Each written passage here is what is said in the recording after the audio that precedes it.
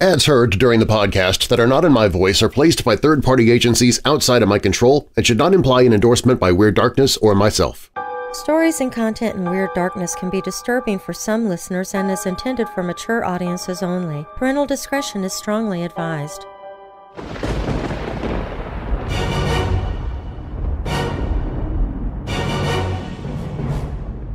Welcome, Weirdos! I'm Darren Marlar, and this is Weird Darkness. Here you'll find stories of the paranormal, supernatural, legends, lore, the strange and bizarre, crime, conspiracy, mysterious, macabre, unsolved, and unexplained. Coming up in this episode. As you know, I'm not just a podcaster but also a professional voice artist. One of the many things I do is narrating audiobooks, but up until recently I had no idea who some of my competition was for narrations. Turns out the voice behind many best-selling audiobooks is actually a serial killer.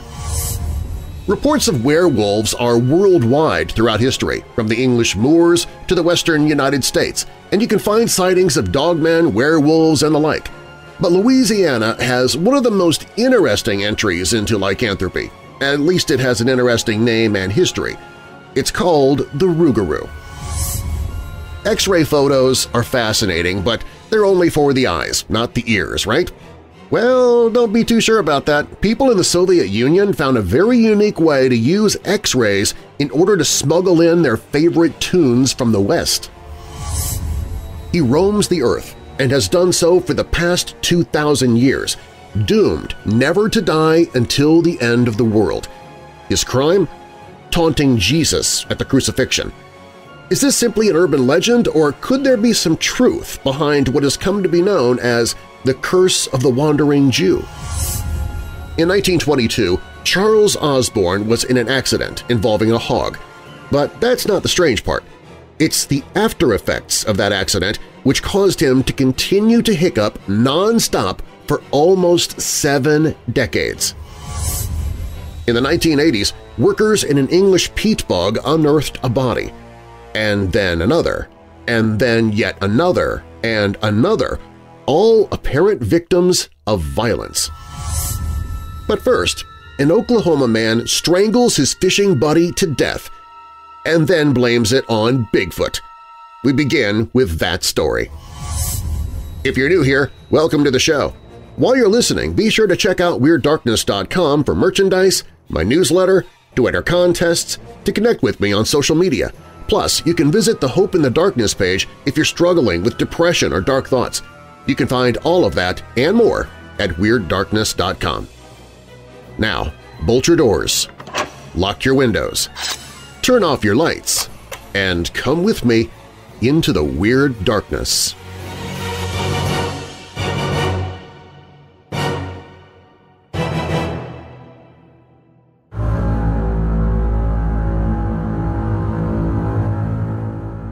On July 9, 2022, Larry Sanders and his friend Jimmy Knighton set out to do some noodling – that's bare-handed catfishing – in Oklahoma's South Canadian River.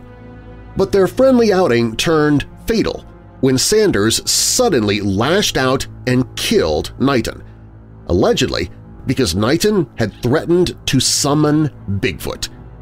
According to a statement posted by the Oklahoma State Bureau of Investigation, a confrontation ensued between the two men while they were fishing. Sanders reported striking and strangling Knighton, and it all apparently had to do with Knighton's threat to summon Bigfoot. Special Agent Justin Brown wrote that Sanders feared that Knighton intended to feed him to Sasquatch or Bigfoot. Larry advised he believed Jimmy was trying to get away from him so that the Sasquatch could eat Larry, Brown explained. Larry would not let Jimmy get away. Larry punched Jimmy and struck Jimmy with a stick. Larry and Jimmy fought for an extended amount of time on the ground. Agent Brown then added Larry confirmed he killed Jimmy by choking him to death near the river. After Sanders allegedly killed Knighton, he went home and told his daughter what had happened. Sanders seemed frantic and told her that he'd killed Knighton because Knighton tried to feed him to Bigfoot, a story he repeated to his daughter's boyfriend who happened to be Knighton's son. Sanders was initially arrested on an outstanding warrant while police searched for Knighton's body in the river. Local Sheriff John Christian told the Daily Beast, "You still have to prove all the elements of the crime and what the suspect is telling you. You have to prove that that's actually what happened." The Oklahoma newspaper reports that Sanders cooperated with the police and even drew a map to help investigators locate Knighton's body. "The area is very wooded. There's a lot of small brush and large trees," Sheriff Christian said. "It was a difficult search to conduct and a large area to search. But roughly 24 hours after Sanders allegedly killed Knighton, investigators came across Knighton's remains. They then charged Sanders with the murder. Sheriff Christian believes that Sanders appeared to be under the influence of something when he killed Knighton, which Newsweek reports was likely methamphetamine, although there were no blood tests taken. Indeed, Sanders had run into trouble with the law because of drugs before. At the time of the incident, he had 2 outstanding warrants related to unpaid fines with 2 drug-related cases and was put on 5 years probation in 2019 after he brought methamphetamine to the jail after being arrested for public intoxication. As of late July 2022, Sanders was charged with first-degree murder and booked into jail. A medical examiner was to additionally inspect Knighton's remains to determine the cause of death. So far, no one has reported any additional Bigfoot sightings in the area. The cryptid is most commonly sighted on the West Coast, with Washington State, Oregon, and California reporting the most sightings, according to the Bigfoot Field Researchers Organization. That said, sightings of Bigfoot have been reported in the southern United States as well. In 2019, a group of Bigfoot believers claimed to have spotted and photographed the elusive cryptid in North Carolina. In Oklahoma, there was even a push to open a Bigfoot hunting season. State legislator Justin Humphrey suggested the idea in 2021, noting, "I have some people that I know are good, solid people who I will guarantee you 100% have said that they have had experience with Bigfoot. So I know there are people out there that you will not convince that Bigfoot doesn't exist." And then he added, "You can have a license, you can get out there and hunt this thing. I want to be really clear that we are not going to kill Bigfoot. We're going to trap a live Bigfoot. We're not promoting killing Bigfoot. We're promoting hunting Bigfoot, trying to find evidence of Bigfoot." Though Humphrey's idea fizzled into nothing, whether or not Bigfoot exists is in the eye of the beholder. Larry Sanders apparently believed the legend. At least his drug-addled mind did.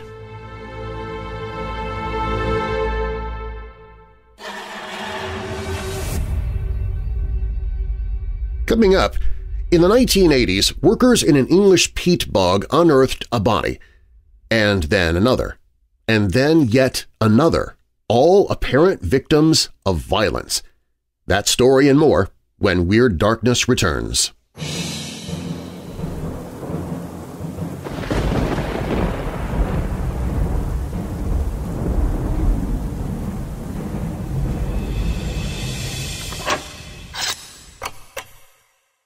Remember staying up late at night while growing up, watching your local TV station's horror host presenting a terrible B-horror movie or so bad it's good sci-fi flick from the 1950s? That's what the Monster Channel at WeirdDarkness.tv has to offer, all day, every day. You can visit WeirdDarkness.tv and immediately be entertained by a horror host and horrible movie. You can even invite your friends to watch with you and use the chat feature to talk about what you're watching. And our monthly Weirdo Watch Party takes place there as well. Get your frights and funnies 24/7, 365 at WeirdDarkness.tv.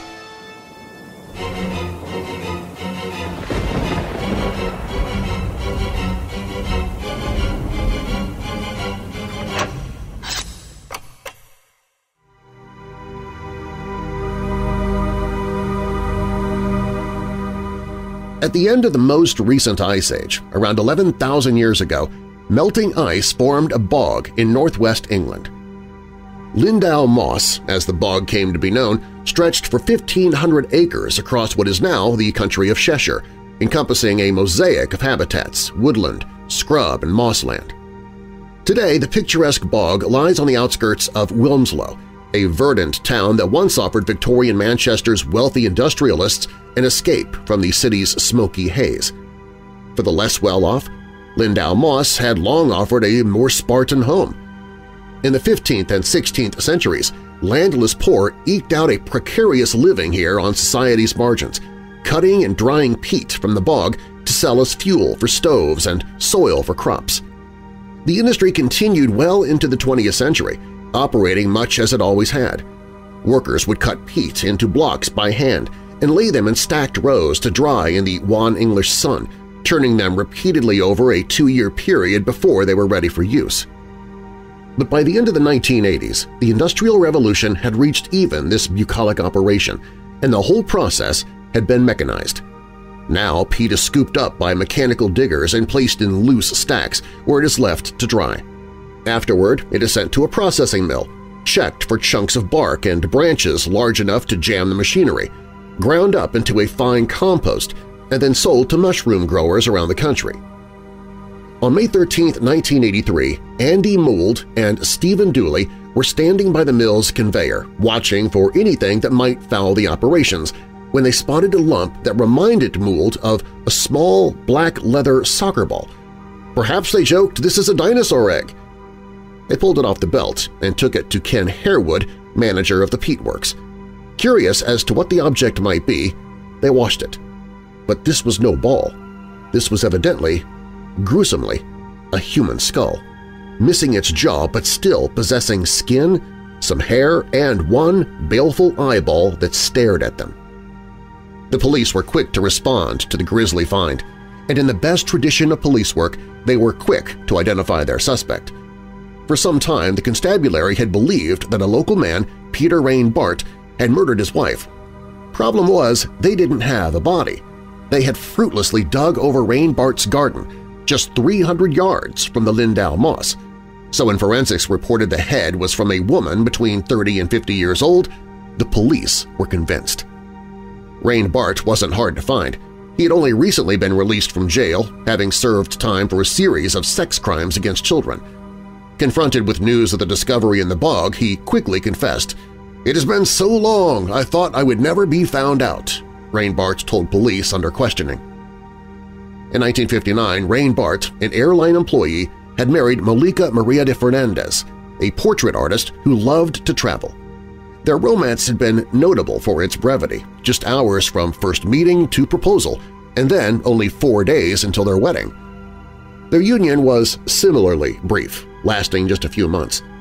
Fernandez returned to traveling using her new husband's discounted airfare, while Rain Bart settled into a cottage with a lover, a man.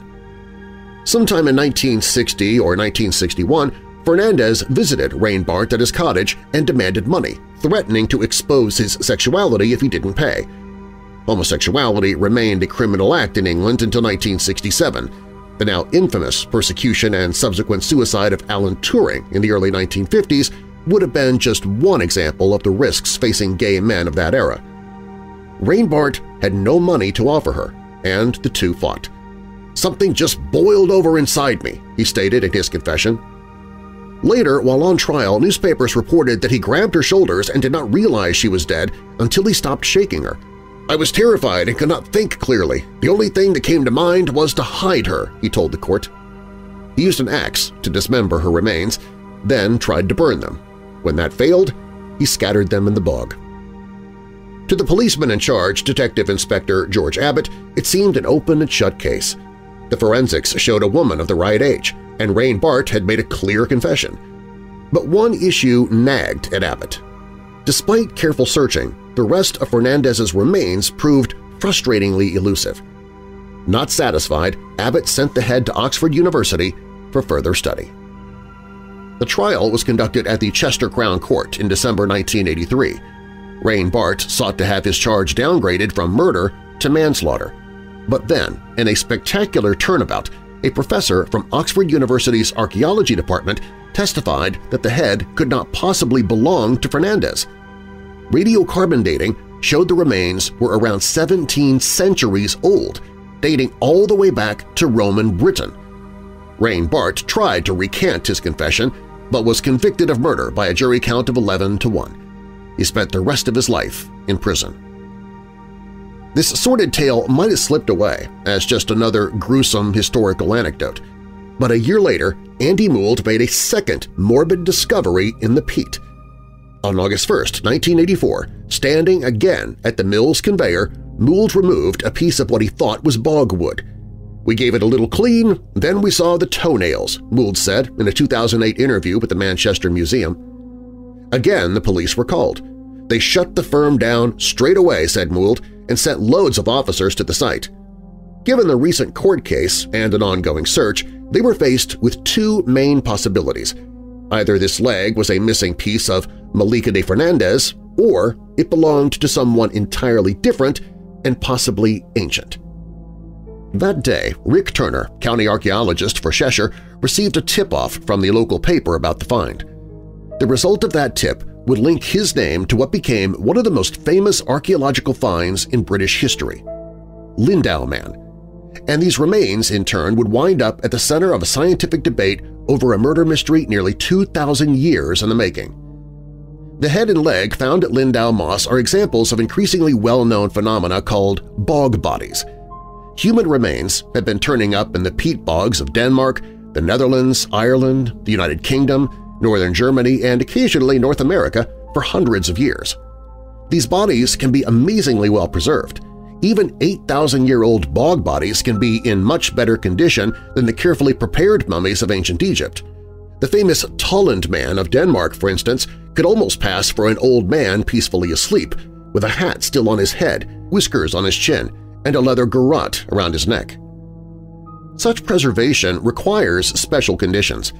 A sphagnum moss bog with a temperature lower than 4 degrees Celsius or 39 degrees Fahrenheit when the body is deposited, and an average annual temperature lower than 10 degrees Celsius or 50 degrees Fahrenheit. And the bog must stay wet all year. The best preserved bodies have been found in colder bogs, particularly those closer to the sea. Sphagnum mosses change the chemistry of the bodies of water around them, making them highly acidic for a natural environment, a pH of roughly 3.3 to 4.5, and very low in dissolved minerals. As the floating mosses die, they build up layers at the bottom of the bog. The decaying mosses release sugars and humic acids into the water, which consume oxygen as they break down. With the surface blocked by the live moss, the water becomes anaerobic. Under these conditions, human tissues don't decay. Instead, they tan like leather. Skin turns brown, hair turns red, and objects in or around the body dissolve away, as does most clothing. The first recorded bog body was found in 1640 at Schalkholz-Fenn in Germany. Since then, hundreds of bodies have been found, primarily in northern Europe. They often display signs of violence and so are presumed to be murder victims. For centuries, after a body was discovered, it was most often given Christian burial, and the remains rotted away. But by the 19th century, there was greater interest taken in the scientific aspects of the phenomenon, though the techniques and methods of preservation of the bodies were limited. In 1871, German scientists attempted to smoke the remains of the Renswarren man much as you would do to preserve a ham. It worked, but the resulting dehydration caused the body to shrink. In the early 1950s, Danish researchers were able to preserve the head, feet, and a thumb from Tolland man by replacing the bog water in the cells with liquid paraffin and then beeswax. Preservation protocols were much improved by 1984 when Lindow Man was discovered. The day after the leg was found, Rick Turner went out to the site and found a flap of skin sticking out of the peat slab. He and the police agreed the site would be excavated the following Monday, leaving him just days to assemble a team and make a plan. The spot was either the site of a murder or an archaeological site. Either way, since word of the discovery was out, police felt the body should be removed, and who better to take care of it than an archaeologist? Turner ultimately decided to cut a block of peat about 3 meters by 2 meters or roughly 9 feet by 6 feet, which he hoped would encompass any other body parts. He and his fellow archaeologists were immediately convinced the remains were ancient, but it took another 11 days for radiocarbon dating to confirm this was not a police matter. After the coroner released the remains, they were taken to the British Museum, where scientists, both local and international, studied them. What is certain is the deceased was a man in his late 20s, about 1.68 meters or 5 feet 6 inches tall, and 60 to 65 kilograms, or 132 to 143 pounds. He was strong, well-built, and apparently not accustomed to heavy physical work. His nails were manicured, and his brown ginger hair and mustache neatly trimmed, and he was dumped face-first into the bog after his death, roughly between 2 BC and 119 AD. Put a mystery in front of any 5 scientists and you'll end up with a lot of arguing and a dozen theories, but probably few concrete answers. For Lindow Man, that extends to how he died. His body shows evidence of multiple injuries, including a couple of blows to his head with a V-shaped implement, possibly an axe, which appears to have driven a sliver of skull into his brain. A hard blow across his back with something blunt broke his neck and at least one rib. Ligature marks on the neck, where a sinew cord was found, might indicate garroting. His throat was cut from ear to ear, and he may have been stabbed. The argument centers on which of these happened before he died, which caused his death, what was done to his lifeless body, and what happened to the body over its centuries in the bog that might mimic man-made injuries. Take the ligature marks. Disagreement continues over whether the cord was used to throttle Lindow Man or to help the blood drain when his throat was cut. Or perhaps the cord was simply a necklace, and the marks occurred as his corpse bloated in the days after his death. What about the blows to the head? Some researchers have argued the crushing of the skull was caused by the weight of the peat bog long after he died. But more recent CT scans and xeroradiography, a form of X-ray, have shown evidence of swelling in the brain. This suggests Lindow Man was struck and lay probably unconscious for at least a few hours before he died. So perhaps we know how he died. But why did Lindow Man die? Atomic absorption spectroscopy shows the skin on Lindow Man's torso had higher levels of copper than elsewhere on his body. He may have been painted with a copper pigment, suggesting some ritual element to his death. The idea is backed up by scanning electron microscopy results, which found sphagnum moss spores, crushed wheat, bran, barley grains, and mistletoe pollen in his stomach, as well as the eggs of roundworms and whipworms. Mistletoe pollen may have been used in Druidic rituals during the late Iron Age and early Roman era in Britain.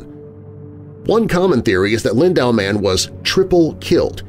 Many of the bog bodies found in Europe show a pattern of triplicate injuries, possibly as some form of ritual sacrifice. That's the view taken by Turner in his book The Lindow Man Phenomenon, Ancient and Modern. Lindow Man's stomach contents show he was killed in late winter or early spring.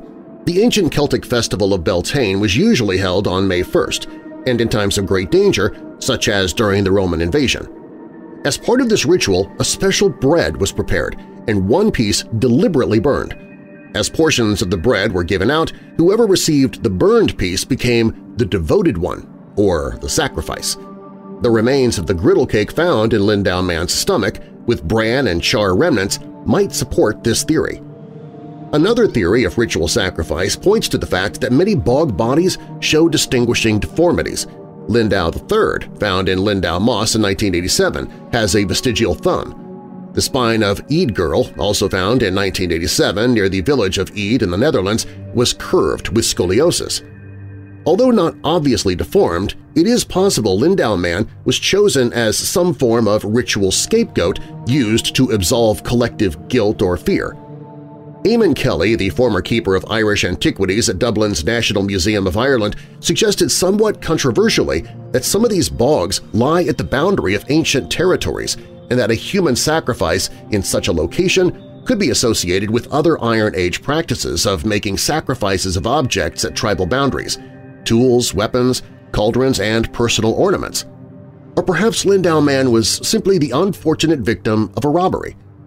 Robert Connolly of the University of Liverpool takes the view that certain injuries, including the neck wound and broken rib, occurred after the body was removed from the bog.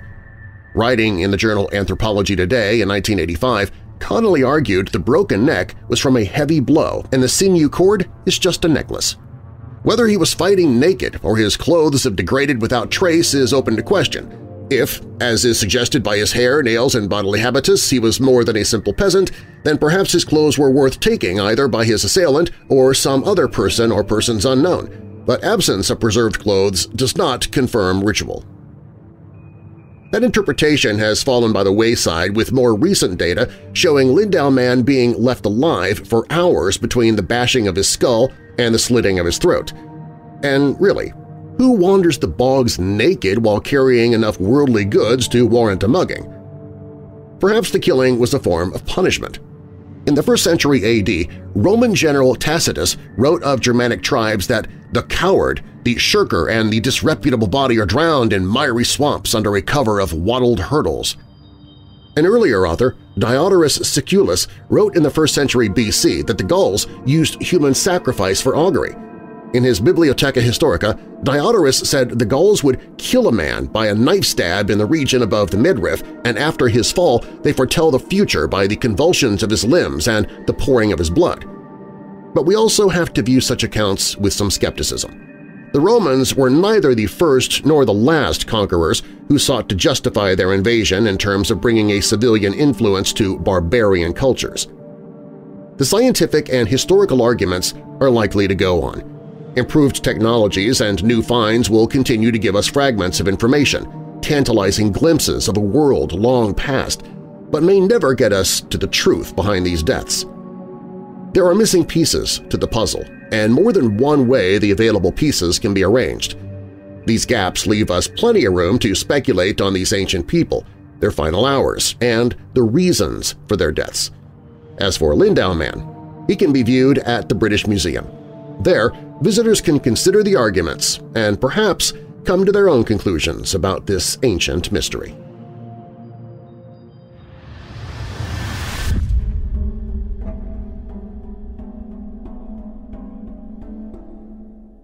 When Weird Darkness returns, reports of werewolves are worldwide throughout history, but Louisiana has one of the most interesting ones, with an interesting history. Plus, people in the Soviet Union found a very unique way to use X-rays in order to smuggle in their favorite tunes from the West. We'll also look at the curse of the Wandering Jew. But first, the voice behind many best-selling audiobooks is actually a serial killer. That story is up next on Weird Darkness.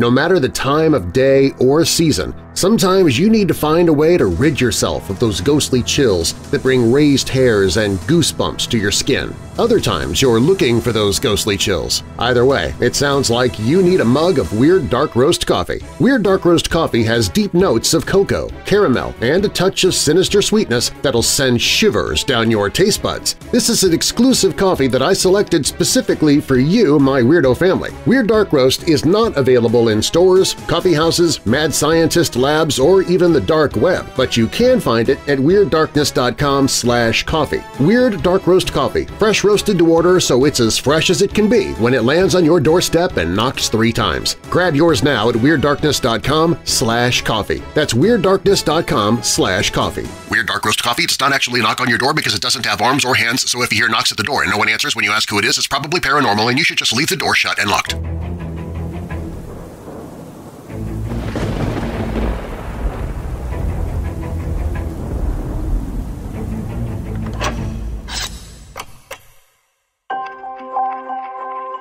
Many audiobooks are read by celebrities or even by the authors themselves, but it turns out that some have actually been voiced by a serial killer. According to a 1987 Los Angeles Times article, Edmund Kemper recorded himself reading hundreds of books for an initiative known as the Blind Project. It was a campaign set up by the prison that houses Kemper, the California Medical Facility State Prison, and even though Kemper, a fan of necrophilia, is serving 8 concurrent life sentences for the murders of 6 female college students at the time of this recording, according to the LA Times story, blind people are incredibly grateful for him. Among the books Kemper lent his voice to are Flowers in the Attic, The Glass Key, Merlin's Mirror, Petals on the Wind, The Rosary Murders, Sphinx, and Star Wars. In fact, between 1977 and 1987, he spent over 5,000 hours in the recording booth, using up an estimated 4 million feet of tape. Supporters even awarded Kemper a pair of trophies for his help with the program. His response to it was pretty touching as well. He said, "I can't begin to tell you what this has meant to me, to be able to do something constructive for someone else, to be appreciated by so many people, the good feeling it gives me after what I have done." Along with getting the name the Co-Ed Killer for his brutal slaughters of the 6 women, Kemper is also responsible for the murders of his mother, her friend, and his paternal grandparents. Recently, he was portrayed in the hit Netflix series Mindhunter.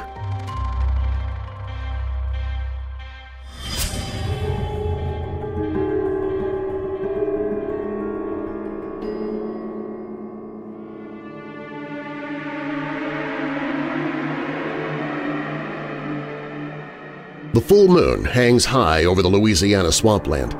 The bright lights of the stars flicker in the murky licks of the waves near the towering, ominous cypress trees. Frogs croak their songs in the distance, and mosquitoes buzz as they fly around looking for their next meal. There's a howl in the near distance. It sounds like a wolf, but something's a little off. Standing on 2 legs on top of a fallen, moss-covered tree is a large, snarling beast. It throws its head back, letting out a blood-curdling howl to the moon. That's no werewolf, though. That's what folks in Louisiana call the Rougarou. When traveling down the interstate or the back roads in Louisiana, you'll see lots of beautiful scenery. Remnants of history freckle the map, whether it's old and potentially haunted buildings, abandoned theme parks, or even museums with some very strange collections. Back in the thick, fog-covered swamplands is where you'll find the true beauty of Louisiana, and perhaps even a monster or two, including the legendary beast called the Rougarou. The history of the Rougarou is centuries old and has many different origins, but the earliest mention of the infamous mythical Louisiana werewolf comes from medieval France. Back in the day of armor, swords, and jousting, there was a lot more to fear than the plague and witches. Beasts called Lougarou, which means werewolves in French, were also infamous throughout the country. Back in the 16th century, they'd regularly blame various crimes on Lougarou. Apparently, that was a thing that they did back then. Did your house get ransacked during the night? Lougarou. Did a child disappear from the village without a trace? Definitely a Lougarou. Personally, I'd never hear about something terrible and say, "Yep, that's definitely the work of a werewolf, case closed."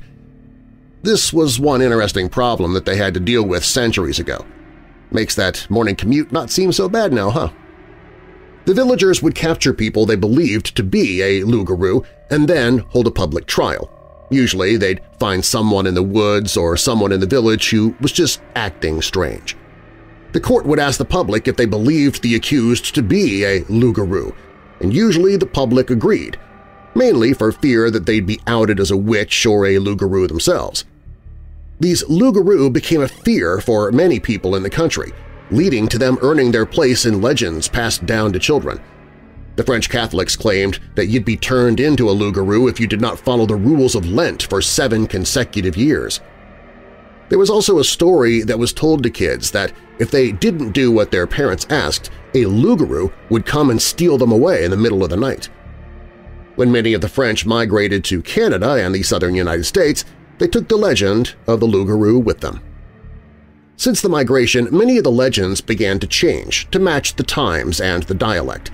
Since Cajun dialect is a mix of French and English and well known for changing words completely to roll off the tongue easier, the name of the beast changed from Lougarou to Rougarou. In the swamps within the greater New Orleans area and the Acadiana is where this beast has come to live. He might even be neighbors with the Honey Island swamp monster, which is also known as Louisiana's Bigfoot of the swamp. Cajun legend says that the beast hunts down Catholics who don't follow the rules of Lent, which is similar to the telling of the old French stories. Another telling in the story says that the Rougarou is under a 101-day curse unless the affected person can transfer the curse to another human being. Their curse usually comes from a local witch, sometimes a voodoo priestess. It is said that you can protect yourself against the Rougarou by laying 13 small objects by your doors. Apparently, when a person changes into a Rougarou, they forget how to count past 12, probably since they only worry about midnight and the moon at this point. The Rougarou will see the 13 objects, try to count them, and be unable to count them all. This will perplex it, and it'll keep recounting until the sun comes up and it must flee.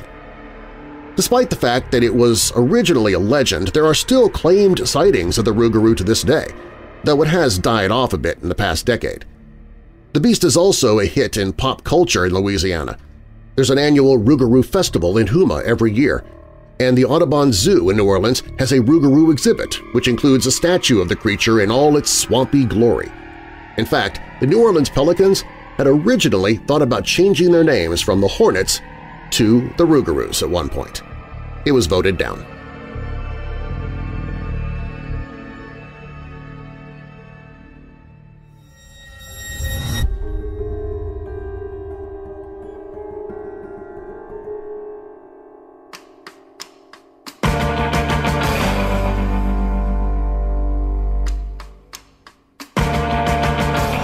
Western music may have been changing the world in the 1950s, but if you happened to be in Russia, you were out of luck. State censorship was in full effect in the Soviet Union, and sneaking in, say, an American rock record was close to impossible. But a few industrious music fans managed to find another way. Stephen Coates, the leader of a British band called the Real Tuesday Weld, happened on this secret history by accident. Several years ago, on a tour stop in St. Petersburg, he was strolling through a flea market when a strange item caught his eye. "I thought, is that a record or is it an X-ray? I picked it up and it seemed to be both," he recounts. "The guy whose stole it was a bit dismissive. I think he wanted me to buy something else, but I brought it back to London and I was fascinated by it. So I started to dig, and that has led me on a very strange journey." Coates is now an obsessive of what is nicknamed bone music, makeshift LPs etched into used X-rays which were playable on a turntable and provided a fitting disguise for their contraband contents. He's collected his findings in a book called X-Ray Audio, The Strange Story of Soviet Music on the Bone, which I have linked to in the show notes, and he joined NPR's Michael Martin to talk about it. Here's how their conversation went. I'll put a filter on the interviewer, Michael Martin, to make it easier to distinguish between him and the answers that Stephen Coates gives. Michael Martin: "Describe to me what a bone record looks like. Were they cut round like records are?" Stephen Coates: "So they would start off with a square or rectangular X-ray, then probably put a plate on it, draw around it with a pen and cut it out by hand. I mean, often the circumference is quite ragged." "How did it occur to you to play the one you found? If I came across a scratched-up X-ray at a flea market, I'm not sure that it occurred to me to play it as a record." "Well, the thing is, it looks like a record. If you see these things, they have got a hole in the middle. They have got a groove on them. It's often very faint because it's very shallow. It plays at 78 RPM, that was the first thing to find out, and it's only one-sided as well. I found all these things out by discovery and went from there." "What can you tell us about how they figured out how to do this and how widespread this practice was?" "What happened was, it's 1946 or so.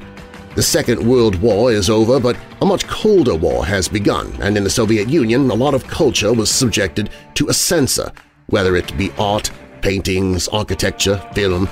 In St. Petersburg, Leningrad as it was then, a guy turned up and he had a war trophy with him. That war trophy was what's called a recording lathe. It's like a gramophone in reverse, a device which you can use to write the grooves of music onto plastic. People who came into his shop observed what he was doing, and, as is the Russian way, they bootlegged his machine and made their own machines. It was a bit like dealing or buying drugs, actually. These records were bought and sold on street corners, in dark alleyways, in the park. We did hear a funny thing, which was that if you asked for a particular song, say Rock Around the Clock, and the dealer didn't have it, quite often they would say, 'Yeah, I've got that,' and they would go in the corner and write Rock Around the Clock on one of their other records and give it to you. So there's a lot of stories about people buying these records, and they may or may not even know what Rock Around the Clock sounded like. They'd go home and put it on, and it could have been anything, and they were like, 'Yeah, that's Bill Haley, he is great.' Listening to some of these, the quality's actually not bad considering how they were made." "I mean, they do vary in quality, hugely. Some were virtually unlistenable, but that didn't seem to matter in some ways. I mean, talking to people who bought these records when they were young, even the tiniest thread of a melody of this forbidden sound was so exciting. And it led to a different world, really, a world of freedom, even though the music was not obviously anti-Soviet. You would think, why would that mambo be regarded as something worth forbidding? I was actually thinking that myself. It opens up all kinds of questions about what people think is dangerous, doesn't it? It really does. And of course, in some cases it's obvious – rock and roll, jazz, the music of America, the music of the UK. But with other stuff, it got very strange in the Soviet Union. Latin rhythms, the mambo, the tango were forbidden because they were seen as being overly sensuous, if you like, encouraging the wrong sort of passions in young people. I mean, the saxophone became forbidden for a while. As a musician yourself, this must have made you think about just how important music is to people, that they'd go to such lengths to hear it. For me, the thing that's really poignant is that some of these people went to prison for doing this. They were punished quite severely for it. This was a time when music mattered so much that people would risk public censure. They would risk imprisonment. We live in a time when you can get anything you want immediately. Music is abundant, and that's great, of course, but I wonder, as somebody who makes music, how much does music matter now? Does it matter as much as it used to? This was a time when it mattered immensely. And that's food for thought for all of us, I think.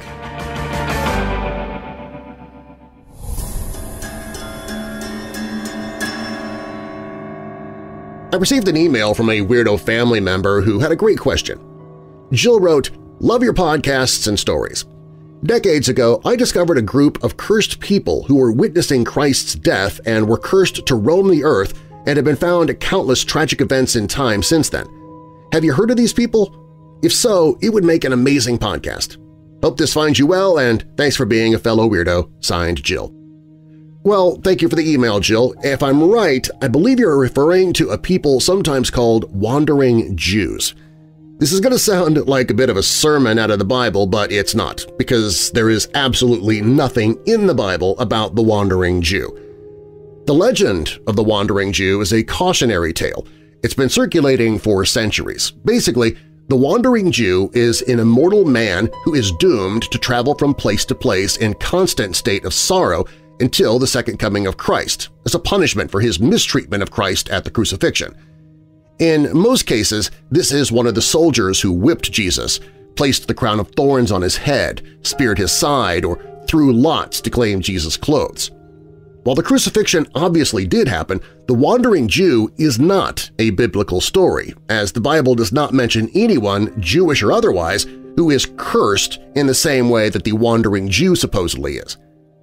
Depending on the version of the story, the fanciful details concerning the Wandering Jew are slightly different. Most all of the versions emphasize his inability to die and his curse of restlessness. He travels the globe and can only stop to eat meals before moving on again. One version from the Middle Ages identifies the Wandering Jew not as a soldier but as a man named Cartaphilus. He taunted Jesus Christ as he was carrying his cross to Calvary. The story goes that when this man saw Jesus passing by, he told him to go faster and stop loitering, to which the Savior replied with something like, "I go, but thou shalt wait till I come." Jesus' words to Cartaphilus cursed him to roam the earth until the second coming.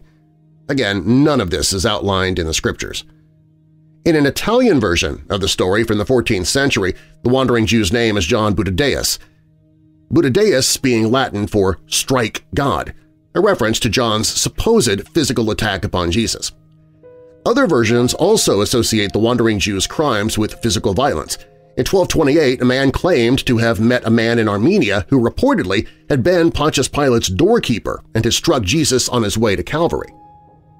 In other versions of the tale, the crime of the Wandering Jew was to simply withhold aid from the suffering Christ. In the 16th century, a German bishop claimed to have met a tall, barefoot, long-haired man in Hamburg. The man said his name was Ahasuerus and that he was a Jewish shoemaker who had refused to help the Lord in his hour of need. Later, this same Ahasuerus was supposedly spotted in Madrid, Spain, where he evinced a fluency in every language. There are many other variations of the myth of the Wandering Jew, and they've been told in many cultures around the world. In some iterations, the Wandering Jew converts to Christianity and acts as an evangelist everywhere he goes. In others, he is simply cursed in his misery. Various versions give him various names: Melmoth, Mattathias, Malchus, Isaac Lequedum in French, Juan Espera a Dios, Spanish for John Waits for God, and Jerusalemen Sutari, Finnish for Shoemaker of Jerusalem. In all versions, the theme is that cursing Christ brings a curse.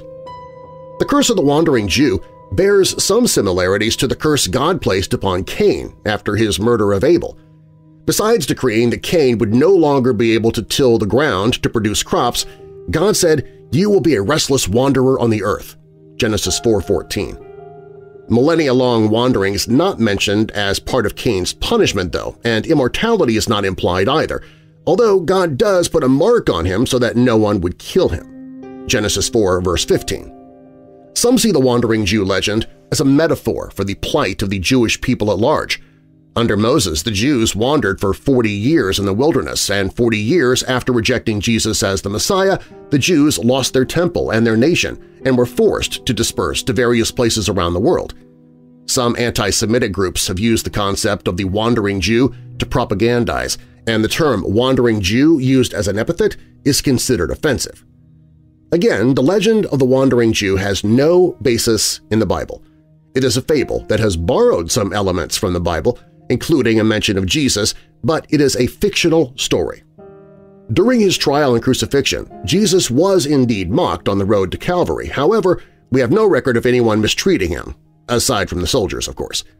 Luke 23, verse 27 records that women from Jerusalem bewailed and cried for him. In his response, Jesus never spoke a curse on anyone. In all he said, he was an example of grace and truth. When he was attacked and humiliated by the Roman soldiers, he didn't retaliate. Matthew 27, verses 27 through 31. When false accusers lied against him, Jesus remained silent and gave no answer. Mark 14, verse 61. Any supposed interaction with a man who mocked him with Jesus cursing him is simply a myth.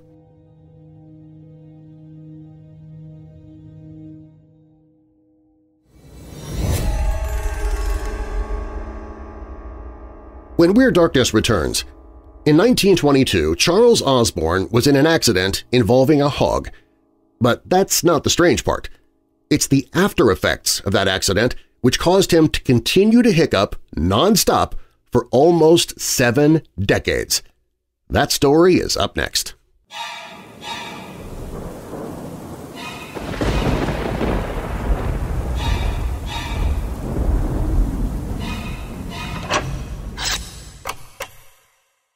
A creature, part of the darkness before God created the heavens and earth, has awakened. It had slumbered, hibernating from the light. Now it's hungry and wanting to feed. Bobby, a local kid, and the police chief have gone missing. Everyone in the small town of Standard, Illinois is turning to former Chicago cop Rob Aletto to find them. But as he starts his search, more people disappear. Rob is quickly overwhelmed. The night itself seems to come alive, taking these people. Aletto must find out why and discover a way to stop it before the entire town slips into darkness. Into Darkness by Jason R. Davis, narrated by Weird Darkness host Darren Marlar, the greatly anticipated sequel to Inside the Mirrors. Hear a free sample on the audiobooks page at WeirdDarkness.com.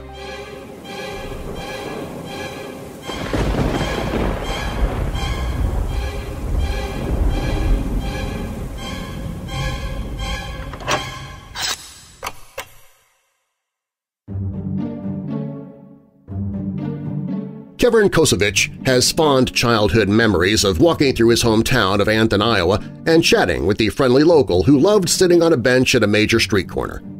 Named Charles Osbourne, the man had an unusual manner of speaking designed to conceal the sound of his constant hiccuping. He'd had plenty of practice. Ever since an accident on June 13, 1922, Osbourne had hiccuped non-stop. The condition persisted for more than 6 decades, only ending in 1990, a full 68 years after it began. Osbourne's plight remains the longest attack of hiccups confirmed by Guinness World Records. Born in 1893, Osbourne started hiccuping after an incident involving a hog.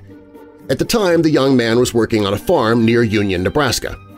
"I was hanging a 350-pound hog for butchering," Osbourne told People magazine in 1982. "I picked it up and then I fell down. I felt nothing, but the doctor said later that I busted a blood vessel the size of a pin in my brain." The doctor in question, Terrence Anthony, posited that Osbourne's fall destroyed a small area in the brainstem that inhibits the hiccup response. On average, Osbourne experienced 20 to 40 involuntary diaphragm spasms per minute. In total, he hiccuped an estimated 430 million times before his death in May 1991 at the age of 97. Though Osbourne traveled long distance to visit an array of doctors, none could find a cure. According to the Sioux Falls, South Dakota Argus leader, a physician at the Mayo Clinic managed to stop the hiccups by placing him on carbon monoxide and oxygen. But the treatment had a literally fatal flaw, namely that Osbourne couldn't safely breathe in the poisonous gas. Instead, he had to settle for learning a breathing technique that minimized the characteristic hic sound, which is caused by the sudden closure of the vocal cords after an involuntary contraction. To suppress the noise, Osbourne breathed in between hiccups. "He'd flex his chest 3 or 4 times every minute," says Koskovich. "You could tell he was hiccuping, but he wouldn't make any noise. He heaved. That's the best way to describe it." Koskovich remembers Osbourne as a jovial, fun-loving guy who didn't talk about his condition and enjoyed joking around with people. Osbourne often greeted acquaintances by asking, "What the hell's going on?" "He was a character," says Koskovich. Ali Safi, a neurosurgeon at the University of Texas Health Science Center at San Antonio who invented a device that instantly relieves hiccups, theorizes that Osbourne sustained a minor injury to the ribs during his 1922 accident. The lower ribs are attached to the diaphragm, a muscle between the chest and belly that contracts to create hiccups. A damaged diaphragm may have been responsible for the endless hiccuping. Another possibility, according to Safi, is that Osbourne hit his head and had a stroke. As Diana Green Chandos, a neurologist at Ohio State University's Wexner Medical Center, told Prevention magazine in 2015, prolonged, painful hiccups that come out of nowhere can be a sign of a stroke, particularly when paired with symptoms such as chest pains and dizziness.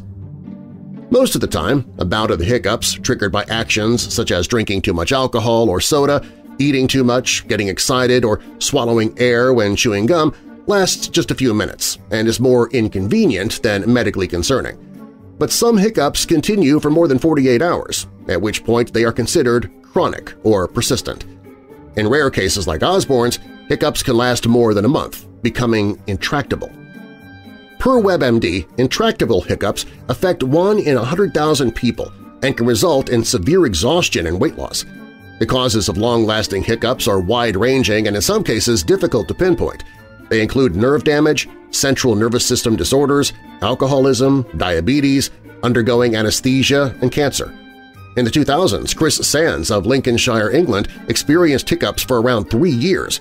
Doctors eventually concluded that a brain tumor was the culprit behind the contractions. Treatments for the condition vary in both scope and effectiveness.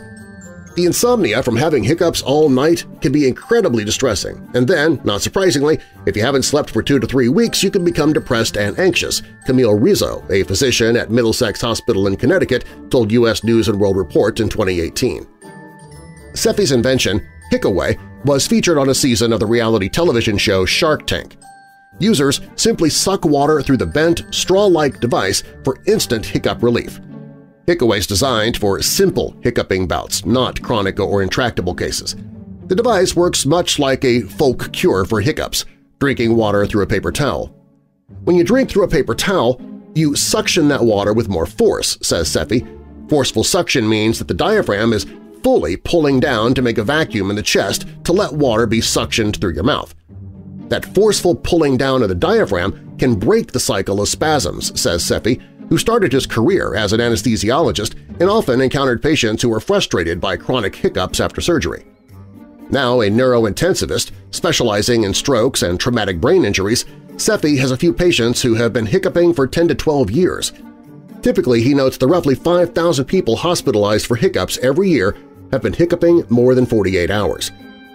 Despite advances in modern medicine, a century after Osbourne's malady began, a lasting treatment for prolonged hiccuping continues to elude. According to Cephei, doctors sometimes use sedatives that temporarily stop hiccups as a side effect, but these medicines make patients sleepy. Ultimately, treatments often come down to doctors' personal experience or anecdotal evidence. In 1978, Osbourne, who had by then been hiccuping for 56 years, told the Associated Press that he'd give everything he had in the world if he could get rid of them. He added, "I don't know what it'd be like not to have them. I get so sore jerking all the time." Around the time of the AP interview, Osbourne's hiccups started garnering national attention. He was listed in Guinness World Records and made appearances on The Tonight Show starring Johnny Carson and the reality television show That's Incredible.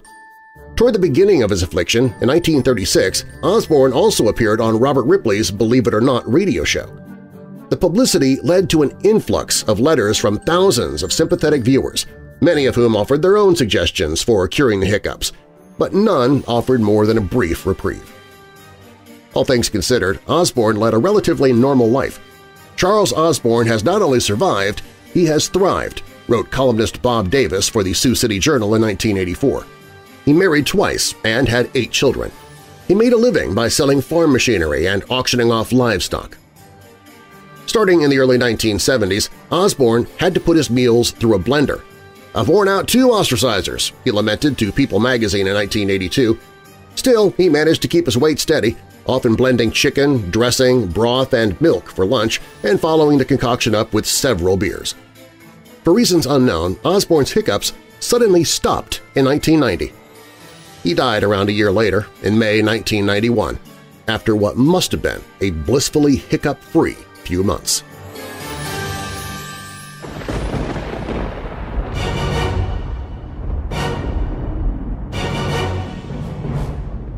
Thanks for listening.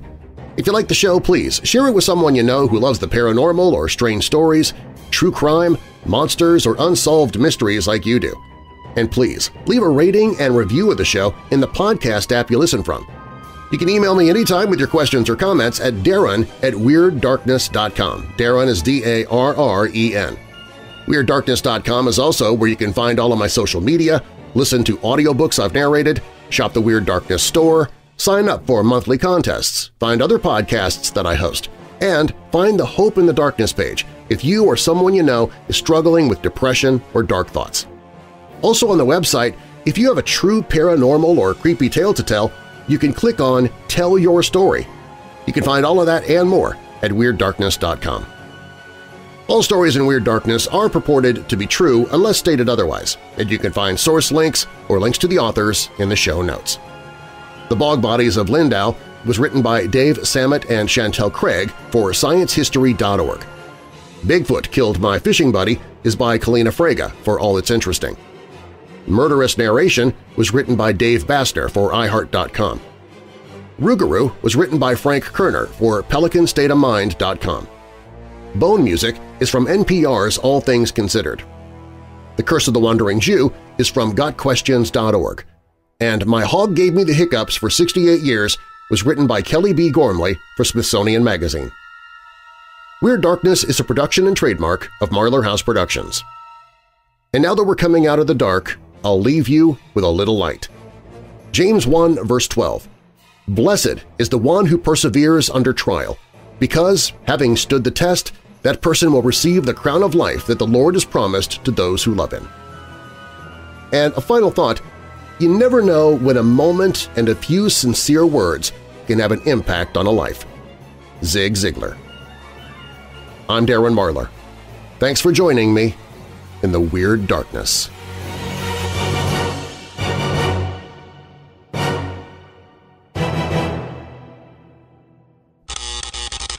Atomic absorption spectroscopy.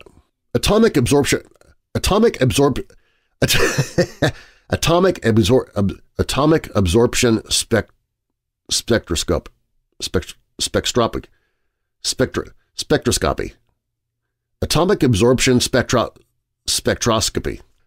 Atomic absorption Okay! Atomic absorption spectroscopy. Hey Weirdos! Be sure to click the like button and subscribe to this channel, and click the notification bell so you don't miss future videos. I post videos 7 days a week.